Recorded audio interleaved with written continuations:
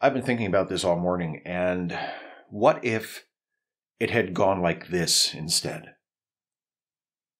Raffi and Seven are on the bus, and I'm sorry, I know that people are talking about something else this morning, but I'm still stuck on that bullshit, lazy fan service gag from episode 4 of Star Trek Picard. And I'll make this quick, I promise. Please, just hear me out. What if Raffi and Seven are on the bus, and instead of what they actually did in the episode, which is have the same fucking punk guy from Star Trek 4 just happen to be sitting there playing almost the exact same song with the exact same hairdo, the exact same boombox and everything, the laziest possible joke you can imagine. Literally, the joke is, hey, remember this from that other thing? Here it is again. What if instead of that, Seven and Raffi are on the bus, someone sitting across from them is listening to music on their phone. They have their earbuds in, but the earbuds, they're corded earbuds, and the jack isn't plugged in all the way, so the phone is actually playing the music through the speaker, not through the earbuds, and everybody on the bus can hear it. And Raffi is getting annoyed, because Raffi is the more overzealous, hot-headed one in this season so far. And she's about to lean over and do something to this person listening to the music, right? She's about to take a hold of him or slap him or do something.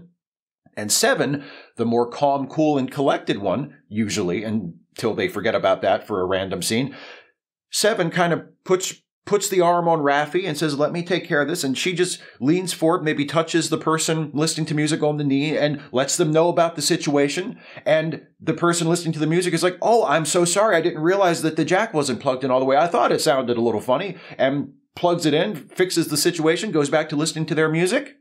Raffi and Seven sit back in their seats. There's kind of a moment of silence between them. And then Seven turns to Raffi and says, pretty sure killing that guy would have been a butterfly.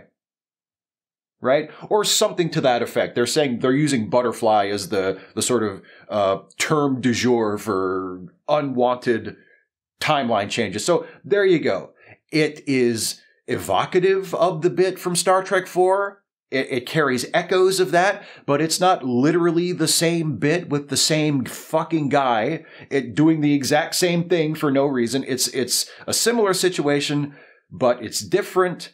And this time the joke is centered on the characters that we actually are supposed to care about and follow in the show, not the drop-in fan service cameo. Who gives a fuck about the punk from Star Trek 4? He's not a part of this. We're supposed to care about Raffi and Seven, and my version, it puts it on Raffi and Seven. It's a nice, funny little moment. It plays off of their characters that have been established in the series, right? And I'm not even that good of a writer, you all. I guarantee you everybody who writes for Star Trek Picard is a way better writer than me, with the probable exception of Akiva Goldsman.